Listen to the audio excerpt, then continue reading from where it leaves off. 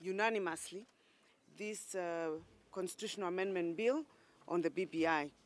As you well know, I have been at the forefront for very many months, I think from the beginning of this initiative to support the BBI, because we knew that it was coming to benefit the people of Mt.Kenya and specifically for us, the people of Kirinyaga.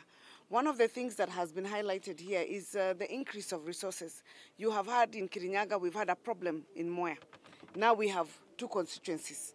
There is nobody who comes from Kirinyaga who can fight this amendment because of the problems we know that we have had in Mwea.